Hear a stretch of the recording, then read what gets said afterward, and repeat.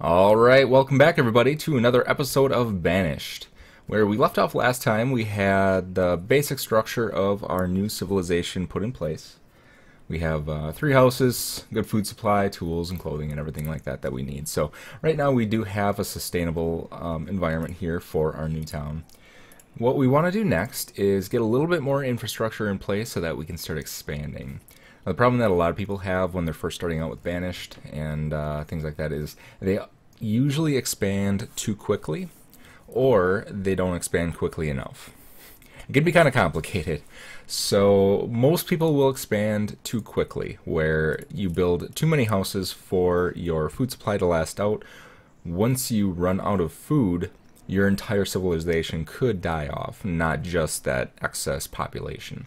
If you grow too slowly, once your population starts getting to that retirement age, the 50s and 60s, where those older generations start to die off, if you don't have enough children to repopulate your civilization, the same thing can happen. You won't have enough people to be able to keep up with your food supplies and things like that.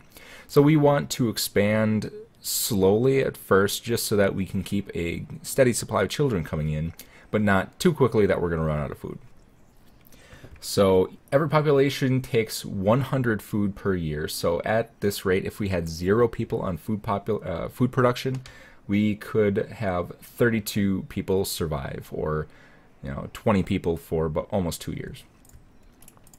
So we're doing pretty good on that market. Right here, you can see that we have some adults coming into favor. So we have an 18-year-old, an 18-year-old, 18-year-old. And some of the population needs to expand into their own homes so they can start to reproduce and things like that. So we will have to build a couple more houses here. And we'll go ahead and start that off. So we have an option on where we want to put our homes. I do have these hunting cabins out here. I do want to build some homes closer to them so that anybody working at those hunting cabins don't have to walk quite as far to get where they need to go. And we do have this bridge up here connecting to this land. So what I think I will do is start out with a little bit of dirt and start to build a couple of log cabins right along this road here. So right here is the end of the bridge. I want to give them one space so that I can build a road out here and they can kind of sneak past the log cabins and get to where they need to go. And then we should have some room here. So just by building these 3 log cabins, we should have enough room for a little bit of expansion. So we had a couple 18-year-olds. Looks like we have a 13-year-old, 10-year-old, 16-year-old. So we have enough people where they'll want to eventually expand into these houses. And then 3 extra homes will increase the population enough that it won't necessarily negatively affect us. So we got those homes going. I'm gonna let my workers go a little bit here. I did allow the game to run for about 5 minutes just so that the workers could deliver materials to build up some of our buildings here. So we have our small quarry and we have our shore house. I have 1 worker here digging sand so that they can supply our brickworks with the sand they need to be able to finish construction. Next thing I want to do is come over here and just build a bridge across so we can get a little bit easier access to this from our main town. Alright, so what else do we have going on here? So we have our brickworks in place. We're waiting for some resources to gather there. I want to increase our maximum materials on that so we don't just have these workers sitting idle if we hit that cap. The materials allowance is used for a lot of things. In this version, coal is actually a material now instead of a food. Glass is a material, and all sorts of other things you're probably going to have thousands and thousands and tens of thousands of. So usually this you'd want to just keep capped. There's no real reason why you would ever not want them to continue to produce materials. And looks like we have 7 laborers, so I'm going to go ahead and increase our small quarry a little bit here. 2 laborers is not going to produce a lot of stone, but well, we might as well bring it up to 5. So we still have 2 laborers to transport materials and collect resources and things like that. So eventually, once I need more people, I will take them away from our quarry here. because there is other stone deposits we can get to if we really need them. And actually, I'm going to do a full stone and iron clear here. So this will remove a lot of the stone materials and give more positions for the forest to automatically regrow. And why don't we actually stop that? So those laborers should all go into action and start removing these materials, and we don't necessarily need the stone quarry quite yet. And that pretty much should do it for now. I'm going to take a little cut here, just allow some of these buildings to build and things like that. It's not exactly exciting watching little workers transport logs from one building to another, so I will be right back in 1 second. Alright, so we do have our freshly built houses here. It looks like our population did spread out a little bit, but the issue we run into is we do still have some adult age people in some of these other homes. This one is probably going to free up pretty soon. They're getting into about the 50 range. Once they get to about 60, then that house unfortunately is going to free up for some other people. This one has a 51-year-old, but we do still have some 20-year-olds and some other people over here that should probably expand into another home. So what we're going to need to do is build just a couple more homes here. I'm going to put them... can't really put one there. We'll put those there, and I'm gonna do something a little bit cheaty here. There's actually a new option in this tool, if I could find where it is. Right here. So we have a flattened terrain tool now. You don't want to use this too much, but every once in a while you'll get to a point where there's just one little thing that's preventing you from making kind of a really nice civilization. So I would recommend using this kind of sparingly, just to remove 1 or 2 blocks of obstruction when you're trying to build a building. All you really need to do is use the flatten terrain tool and flatten out the area that you want to use. So I need to go one more here. And then once you do that, you can use the remove tool to remove those. So now that we flattened that terrain out a little bit, it should have removed that little artifact in the corner there that was preventing us from building this house.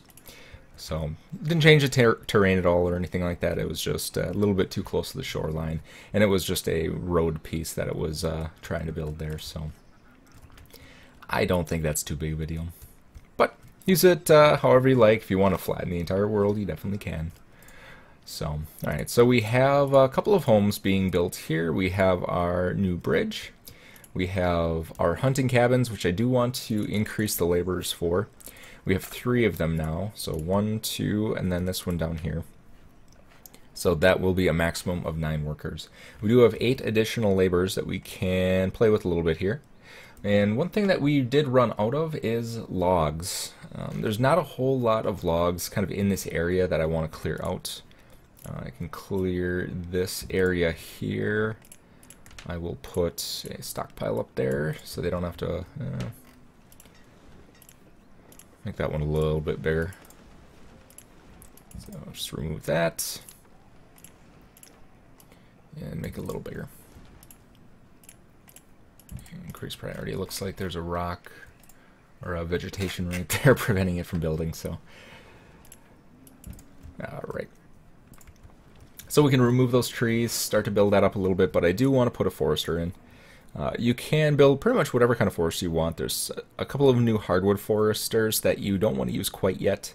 Those are really kind of later game when you need to get special lumber for making furniture and things like that.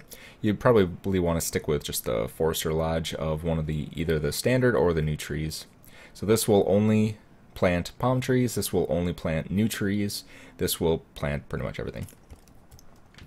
And a good place to put this is right in here. If I can. Looks like that's probably going to be in the way. I'll put it right there.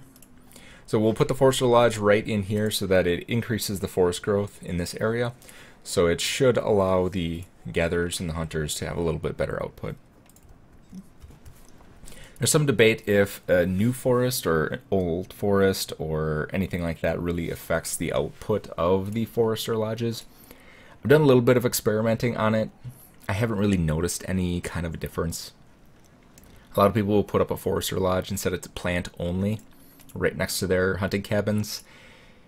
The difference is really negligible. I mean, just the variations between the seasons, I think, has caused more of a variation than what I could see from the forester lodge being right next to it. So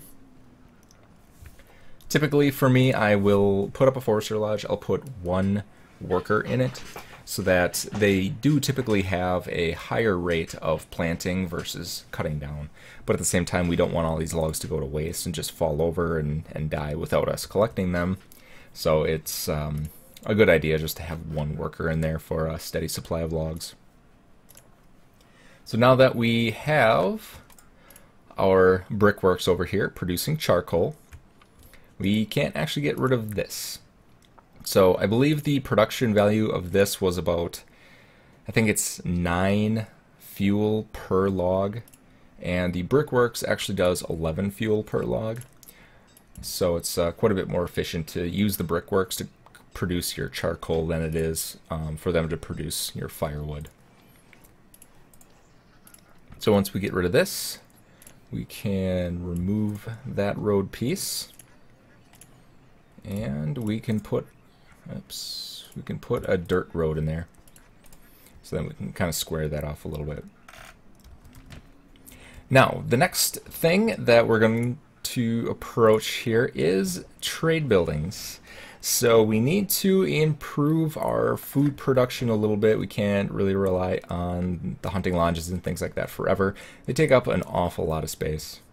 So we're going to have to move into some farms and some animals and things like that. With the new expansion, we have the trading post, farm supplier, charter company, bootlegger, smuggler's dock, and the native trader.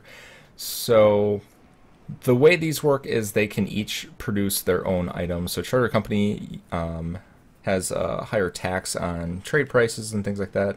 The bootlegger will pretty much give you any materials you want for the silver fenning, which is from those precious mines that I was talking about last episode. Smuggler's dock is pretty expensive. We don't really have any of these materials, so I'm not even going to get into that right now. So the two things we want to look at are the trading post and the farm supplier. At the beginning of your series, you're going to probably want to use the farm supplier. It's a lot more expensive. It's 120 stone, which stone is not the easiest to get, but honestly, it is definitely worth it. So I'm going to put both of these in just to make sure that I have room for them.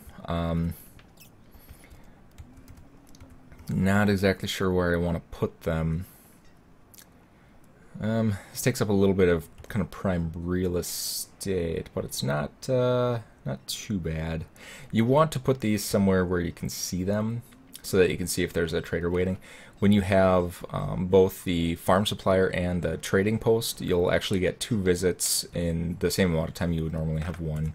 So you always want to make sure that you keep an eye on it. And this is actually not too bad.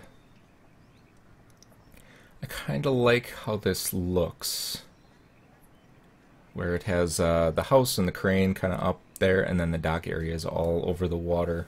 I think it kind of fits real nicely with the terrain. So let's put it there. And I'm going to pause it because we don't need it quite yet. What I do want to put in actually is something that I'm blocking myself from doing right now. Let me go ahead and move this to a little bit more permanent area. And then we're going to go right there. Move structure. Increase priority. Alright. So now once we get this farm supplier in, the nice thing about this is it only brings materials that you can use for farming. So seeds and other items like that you would normally have to just kind of roll the dice and wait for.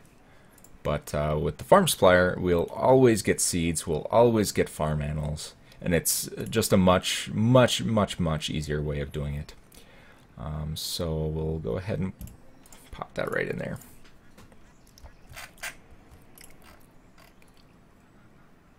Alright, so that is building up really quick. Since we have this stockpile right here, they just dumped all of their resources in there. And we do need quite a bit of stone, so I'm going to increase our stone production here. This area down here, looks like they did clear away all of the stone and everything like that to make way for some new trees, which is really good. We have quite a bit of stone and iron down here. They just need to transport it up, and we'll give them a better chance at doing that by putting in a road.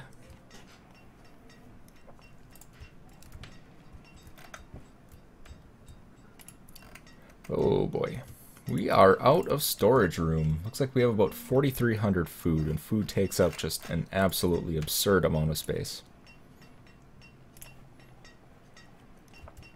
Alright, so let's put a barn there. That will collect a lot of the materials from over here. And we'll put a barn right up here. Why not? It doesn't really fit in there. Does it fit here? No. I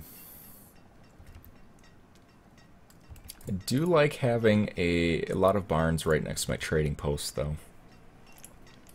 Let's see what we can do to kind of square this off here. Alright, so that is going to come there. I suppose we can put some small barns in here. One there. It's going to be a pain. And again, another thing that we can use the flatten terrain tool on. Oops. Then remove those markings, and then we'll see if we can put our small barn there now. There we go. Again, just removing a little chunk of coastline that would have prevented us just from putting in this building and making it look nice.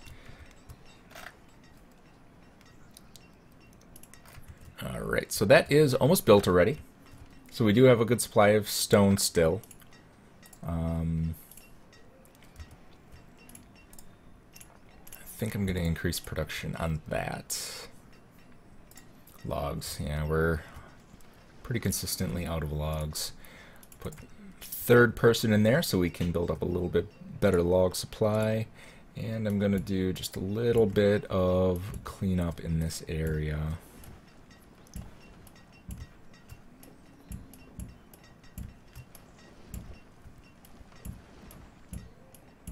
Alright.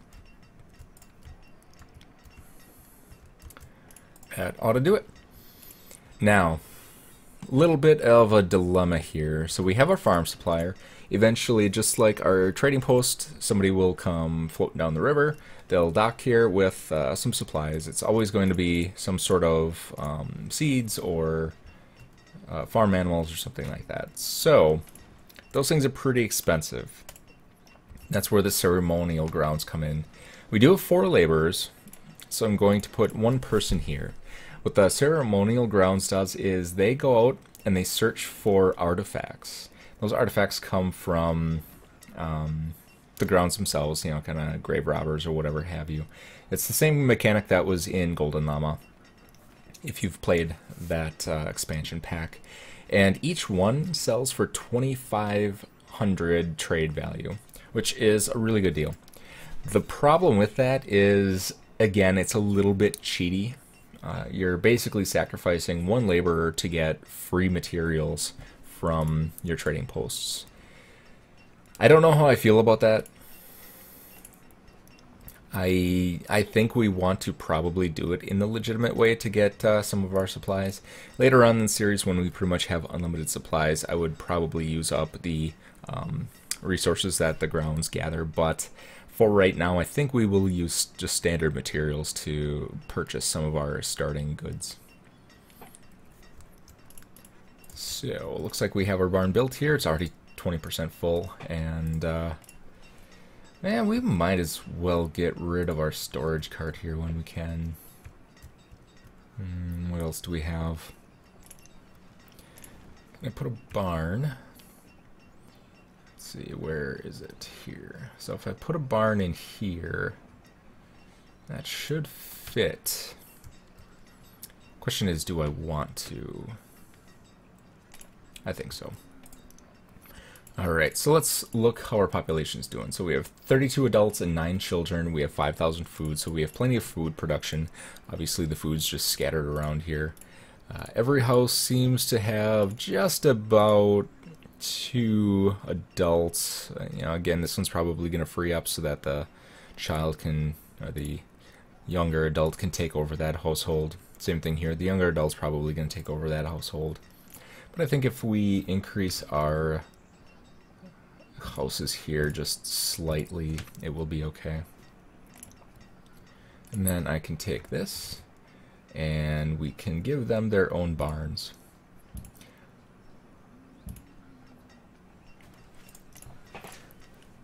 So any materials that come kind of from this area will be stored here. It also gives them the opportunity to get materials from elsewhere, store them in these barns, and use them here so that they don't run out of food and things like that.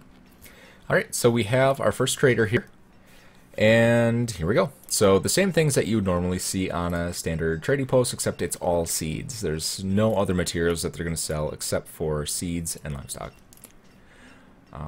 For about the same prices. And for those of you that have never played Colonial Charter before, there is a huge amount of seeds in this expansion. I think it's something on the order of like 50 different kinds of seeds. And then they're all priced a little bit differently. So the squash seeds are 25, the bird's eye chili seeds are 4,000. Depending on the utility of these items determines their cost.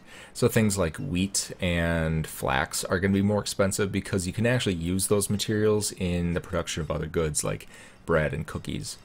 Things that don't really have any kind of production value, like squash, they just flat out eat squash. You can't do anything with them. So those are going to be a little bit cheaper for you. If you're looking for a good source of food right away, you can always go for the 2,500 ones. When you get into making goods out of these crops, then you'll have to spend a little bit more. And like I said, that's where the ceremonial grounds comes in with kind of filling in those extra values. So, I think we do want to go with some squash. I don't really have a need for any of these other items. The chili seeds just aren't worth 4,000 right now. So we'll see if we can buy one of those. Some materials in here that we don't necessarily need are arrowheads.